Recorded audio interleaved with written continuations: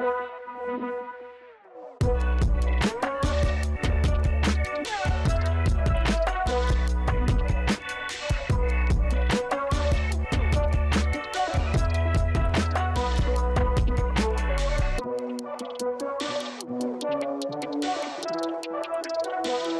so one of the first jobs we've got to do is to remove the battery covers that are sitting on top of the battery banks. Now, I've already got one set off on the left-hand side, on the starboard side, but we're going to try and get the port one off, which I think is going to prove to be a bit more difficult. I actually don't understand why these battery boxes are even there. I know you've got to have your batteries covered to pass commercial survey, but these battery covers are just sitting on top of the batteries. They actually don't do anything, so anyway, we'll get them off, see what sort of batteries we've actually got. I think I know which ones I'm going to replace them with. It looks like these are 4 6-volt batteries wired in series to give us 24 volts. Obviously, we're working with a 24-volt system. All right, guys, so this is the battery box we're going to try and remove.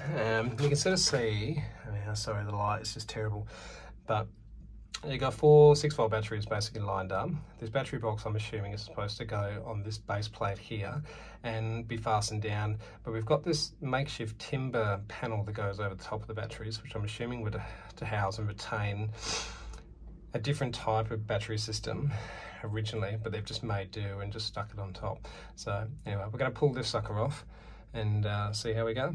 Wish me luck.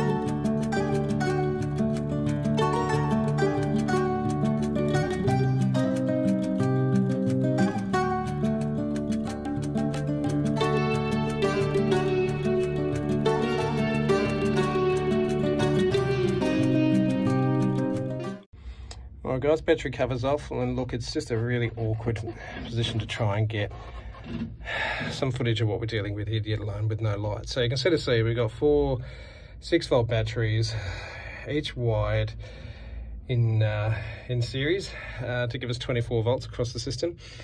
There's a date on the batteries of 2015, but these batteries have to be bloody a lot older than that. And I've just done a voltage check across the bank, and these are sitting at about 22.8 volts. So, and they're just not retaining any charge. So time to go in with a new system.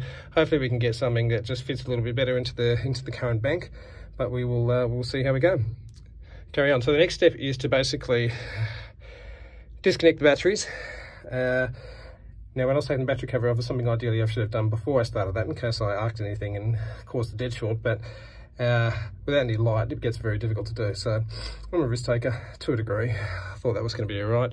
But now we're going to pull these batteries out and get them out of the boat and go from there.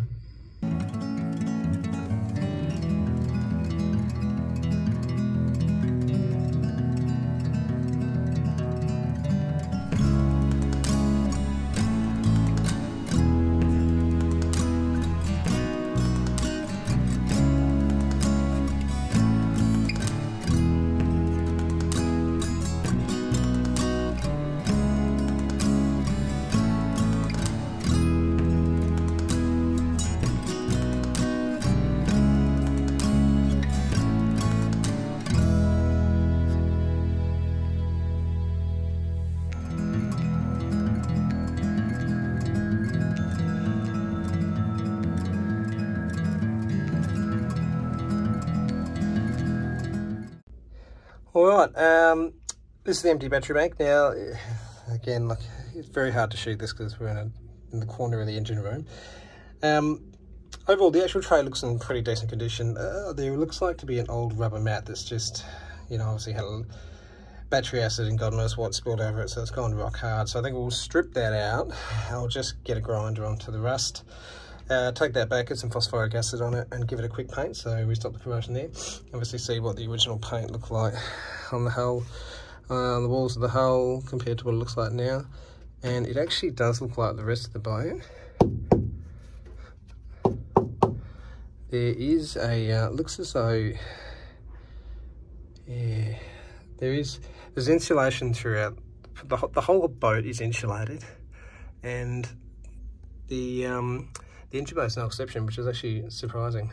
It's great, but it just means we can't see what's going on behind that, and we will have to hope for the best. All right, here's a better look at the battery box up close. Overall, it's actually a pretty good unit. So this is what they've tried to do, is just accommodate batteries that weren't designed to fit inside this space. So I'm sort of hoping we can reuse this because it's a good little unit. Keep the battery secure, and obviously nothing arcing across that. And wait and see. But this is the home jobby battery retainer. Look, it was probably meant to retain, you know, some sort of like N150, N200 truck battery, and you can sort of see this has gone around the lip of the battery. They've obviously changed to go back to 4 6-volt batteries running in a series. And look, it did a good job of retaining the batteries, but obviously didn't work with the original battery covers. So now that they're out, we'll go and have a look at the batteries, and we'll see what we're dealing with. Hope you enjoyed that, guys. If you want to keep up to date with live progress on the boat, just follow me on Instagram.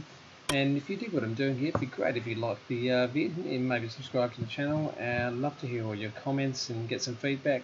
I've got a heap of content that I'll be putting up really soon, so I'll catch you again soon, guys. Cheers.